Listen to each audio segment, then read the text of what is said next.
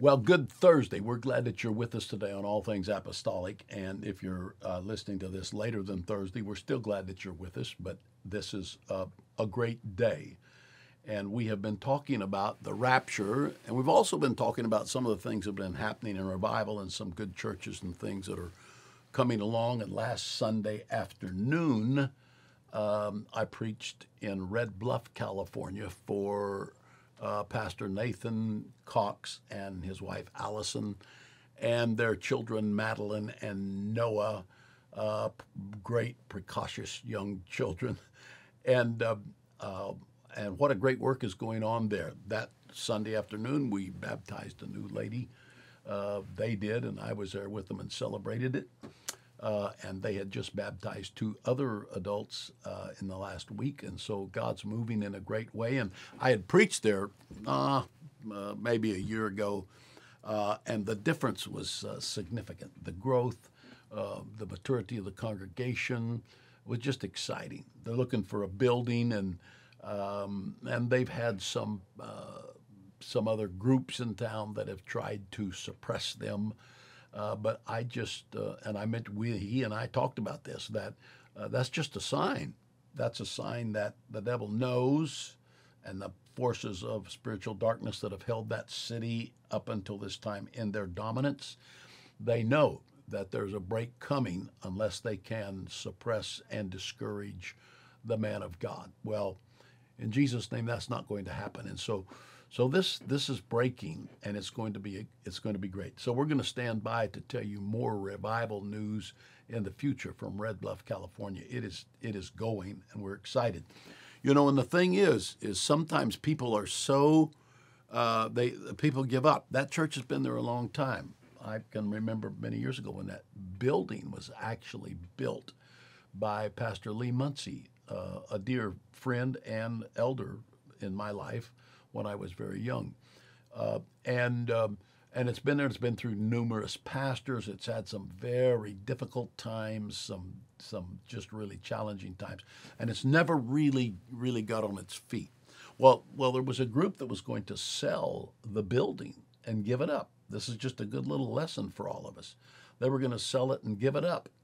And Pastor Sam Howard called Pastor Miles Young and said, I just feel like the Lord spoke to me and said, would you be interested in taking ownership of the responsibility for this building, that we don't lose it and that there can be a viable church here? And so they talked, they agreed. Pastor Miles Young took the building. We all worked together a little bit to get it through some of those hard times. Anyway, through a whole bunch of events, Pastor Jesse Galindo was there for a while and helped to stabilize things and get things on the ground and get bills paid, and did a great job for the period of time that he was there. And then Brother Cox came, and now it is rolling.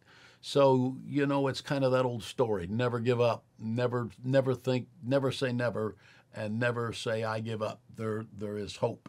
And you got to have a little grit. You got to say that, you know, we're not just caving in because things don't look good. We're going to stand up and get what we want here. So anyway, great report. Monday, Tuesday, and yesterday, we talked about the rapture of the church. Then we also talked about the day of the Lord yesterday, that what is the day of the Lord? And we went through all that. Listen to it. I don't want to repeat it all today. It's all there from yesterday. But the day of the Lord transpires immediately after the church is taken out of the world. Now get this. The day of the Lord is called the 70th week of Daniel. So if we went back to Daniel and read the book of Daniel, we would see in chapter 9 that there's 70 weeks determined upon thy people. God's talking to Daniel. 70 weeks are determined upon thy people, which is the nation of Israel. And those 70 weeks, if you calculate it out, you can actually see, because it says until the time the Messiah comes is so long, it's 69 weeks. Then there's a period of time that is not the 69th and it's not the 70th. It's like a parenthesis of time between those two. And then the 70th week comes, which is the day of the Lord, the day of judgment. So what occurs in that period of time between the 69th week when the Messiah actually comes into the city and is rejected, and the 70th week, which has not yet occurred? So during that period of time, what transpires? What takes place? Well, so I want to talk about that just a little bit. That's what we call the church age. But why do we identify it that way? How do we know that? Well, we know that because the Bible says in Romans 11:25 that presently blindness in part has taken place on Israel. Israel, when Jesus came, you will remember, the nation of Israel, they rejected Jesus. He was the Messiah, but they rejected him. When they rejected him, you remember that Jesus, in the very last days before he is translated into heaven, he is weeping and sitting on a hill at night above the mountain looking down on Jerusalem. And he says, "Oh, Jerusalem, Jerusalem, how oft would I have gathered you as a hen would gather her chicks, but ye would not. And now desolation is determined upon you." And so these desolations are determined upon them for this period of time. And if you look at their history, it has been very much desolations in the most gritty and gruesome sense of the words. Everything that has transpired has been a terrible period of time of desolation. The 70th week comes, and during all of this previous history of Israel, they have not been faithful to their God. Just read their prophets in the Old Testament.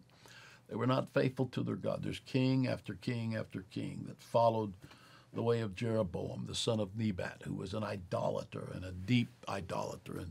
And so in both northern Israel, which is where the 10 tribes were, and southern Israel, where the 2 tribes of Judah and Benjamin were, they were not faithful to God. Once in a while, someone would come and there would be revival, but in the overall picture, it was not good. And they went into apostasy. Then they rejected the coming of the Messiah with the birth of Jesus and his ministry. They rejected that and they crucified the Messiah. Paul tells us that's true. And Peter talks about, you have murdered the Messiah, the one that came to save you, in Acts chapter 2 when he's preaching on the day that the church started, the day of Pentecost. All of that lets us know that there is this period of time that God turned away from Israel and that God is presently taking out a people for his name's sake. So let me just look up a scripture real quick that tells us this very clearly. It's in Acts chapter 15 and in verse 14. This is James talking. So what's happening here, let's slow down a little bit and talk about this. In Acts chapter 15, the disciples, the apostles, are confused because all these Gentiles are coming in and getting the Holy Ghost, and they thought it was just supposed to be for the Jews, because the Old Testament testified, many scriptures testified that the Spirit would come upon the Jewish nation. And so they see these Gentiles, and they see the ministry of Paul, which is bringing in Gentiles all over the place. So there are some people who are saying it's not real, it's not of God, it's not right. But the apostles were not saying that. They recognized that the real Holy Ghost was falling, but they were still puzzled, and they knew they had to work this out. So they had a general council meeting in Acts 15. You can read about it there. And they're talking about this, and they're having Peter testify of the new people that are actually Gentiles that have came in under his ministry. And they're talking about what happened with Paul and these people that are coming in. Well, James is the moderator of this meeting, the Apostle James. And the Apostle James comes to a conclusion when they have got through talking about it. And in verse 14, this is what his conclusion was. This is James actually talking. And he says, Simeon, talking about Simon Peter, Simeon hath declared how God at the first did visit the Gentiles.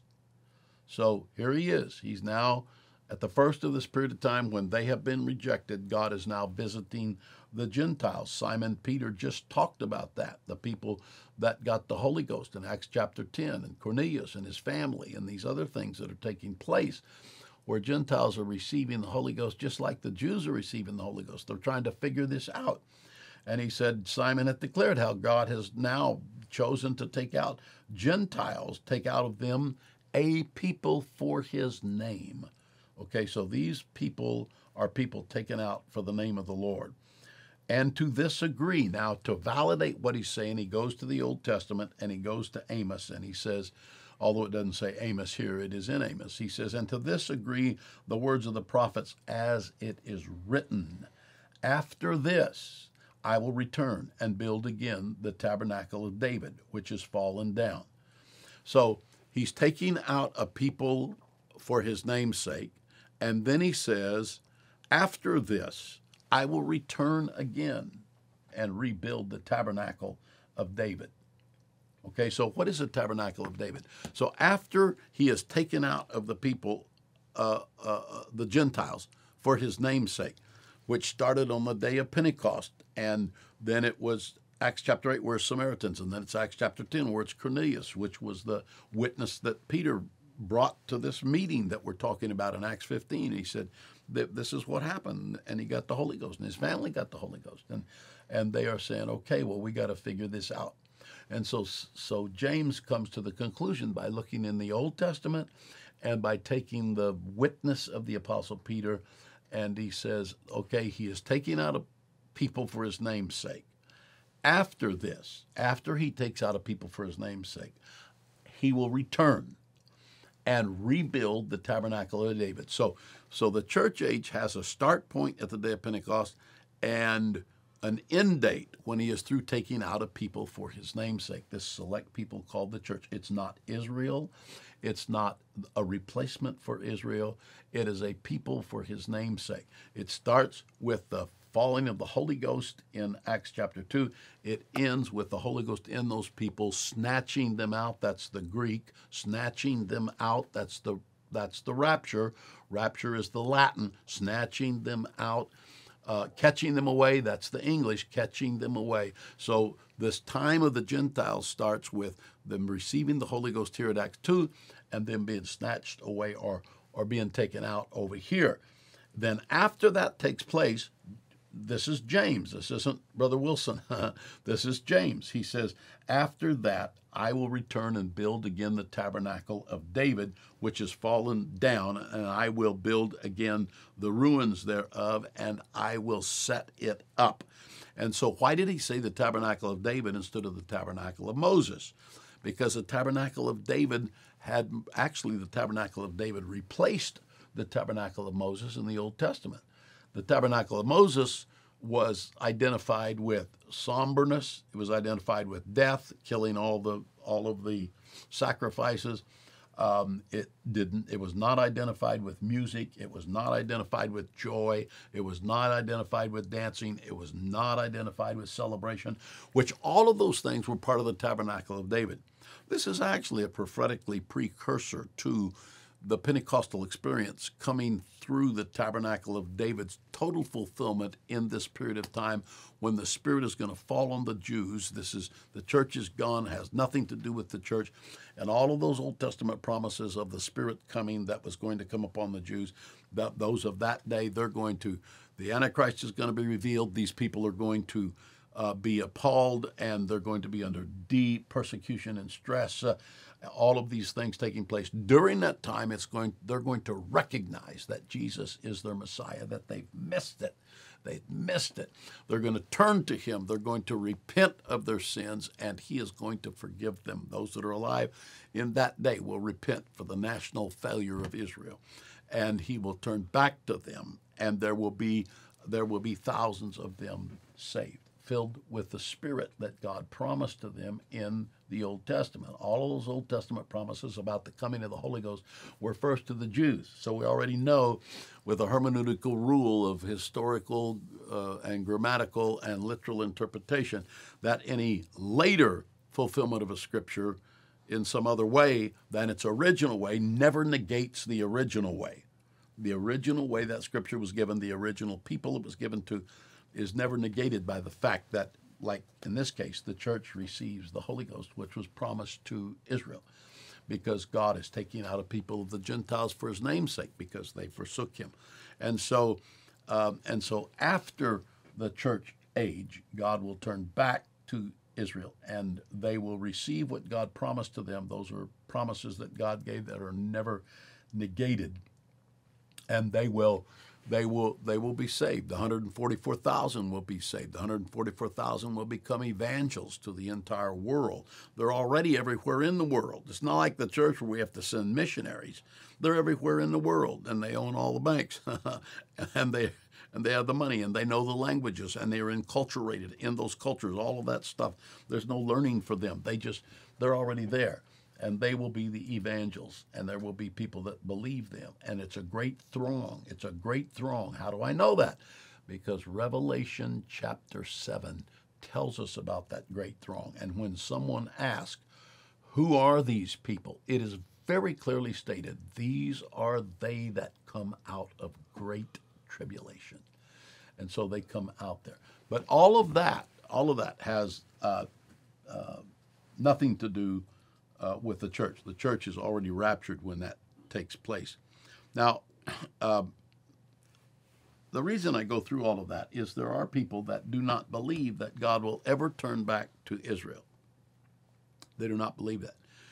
Well, time doesn't permit us to go into the scores, many of Old Testament scriptures where God made promises to Israel that are promises that he said would be fulfilled that have not yet been fulfilled, but they will be fulfilled. God doesn't lie.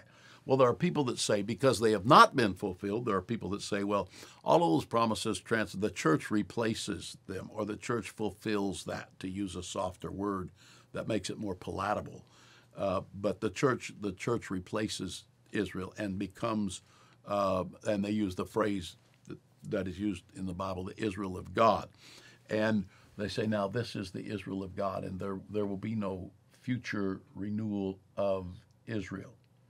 Well, that's problematic because it doesn't square with Scripture. For example, let me just read 3 here. Romans in chapter 11, 3 scriptures.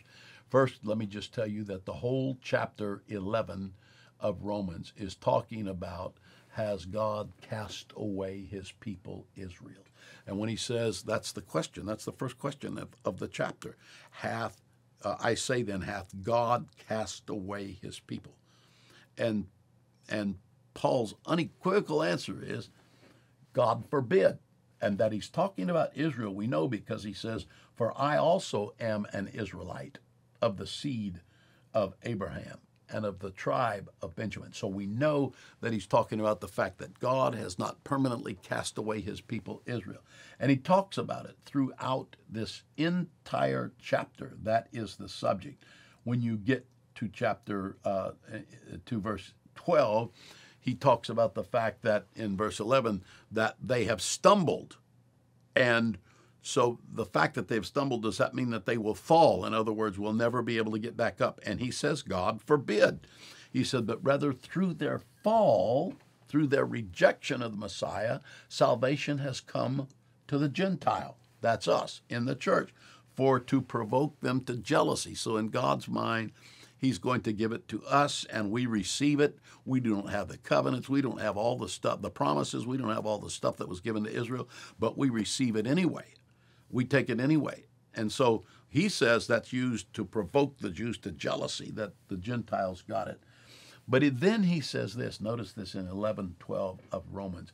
Now, if the fall of them be the riches of the world, and the diminishing of them the riches of the Gentiles, if the fall of them be the riches of the world, in other words, the world has received the promises of blessing of the Holy Spirit that they missed. And if the diminishing of them means the riches of the Gentiles, they're diminished, we have received the promises of God as Gentiles. Then he makes this question, how much more their fullness? If the diminishing has brought promises and blessing to Gentiles, how much more is that going to bring to the world when they embrace the promises? Now, he doesn't just say this once. He says this again. He says in verse 14, if any, he says, verse 15, for if the casting away of them, they are cast away in the present. If the casting away of them be the reconciling of the world, then what shall be the receiving of them but life from the dead? So when they fulfill, it's going to bring to the world a full-orbed movement that leads to the coming of Jesus Christ himself to reestablish the kingdom, which is an ending that is much grander than the rapture of the church. Now, it's not much grander for us because we're in the rapture of the church, but the rapture of the church does not bring the end of the age when there is this explosion of beauty and power with the revelation of Jesus Christ in his second coming. And so that's going to come through the fact that they have received the promises of God and will usher him back and will welcome him back and will be repentant for what they did. So then he warns us. He says, you are the wild branch grafted in. Those people are the original branch. So if they're regrafted into the promises that I've given to them, how much more should you be sober about your salvation because you are grafted in? And then he kind of makes a statement here that I don't know how anybody could avoid. In verse number 25, he says, for I would not, brethren, that ye should be ignorant of this mystery. For I would not, brethren, that ye should be ignorant of this mystery, lest ye be wise in your own conceits. Notice this, that blindness in part is happened to Israel. Blindness in part, not total blindness. They're not totally wiped out. Blindness in part has happened to Israel until the full number of the Gentiles be come in. That's pretty clear. I don't know what you're going to do with that if you don't want to accept that, but blindness in part has happened to Israel until the fullness of the Gentiles be come in. And then in verse 26 he says, and so shall all Israel be saved. And so all Israel shall be saved. As it is written, there shall come out of Zion the deliverer, and shall turn away ungodliness from Jacob. For this is my covenant unto them which I shall take away their sins. And then he goes ahead and says, for the gifts and callings of God are without repentance. So God made those promises, and God called them, and God's going to see that it all comes to pass. But that is not meaning that the church will be here during that time of judgment on Israel. We will be snatched, according to the Greek. We will be raptured, according to the Latin. We will be caught away, according to the English. Take your pick, but they all mean the same thing. And that's why Paul said, comfort you one another with these words.